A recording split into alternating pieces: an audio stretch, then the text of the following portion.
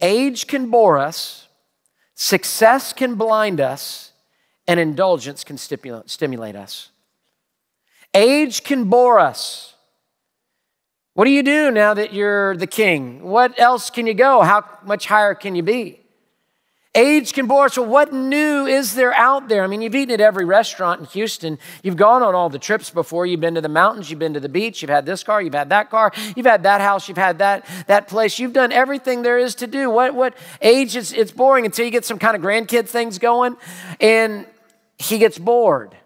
Success can blind us. We think it'll never happen to me. I'm successful. I've been a fighter. I've been making it through. I've been stepping forward. I'm the one that wins.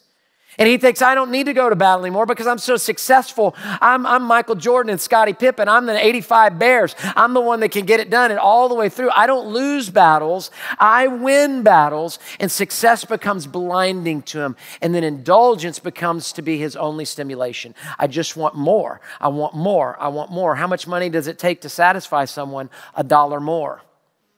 $1 more. And so we end up in this place here where his temptation is not monetary. His temptation is sexual. And he has been on the throne for 20 plus years. He has got over 8 wives and over 20 kids by the time he ends his life. Not only does he have 8 wives or more, he's got an entire harem. He's got all sorts of sexual satisfaction that he could possibly have. He's got all that he wants, but he wants one more. Let me just tell you, God has wired this world in a paradox. It is better to give than to receive.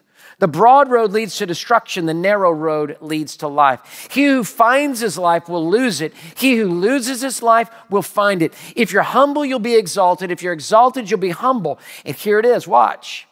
The satisfaction, sexual satisfaction comes from one woman, one man in a marriage for life.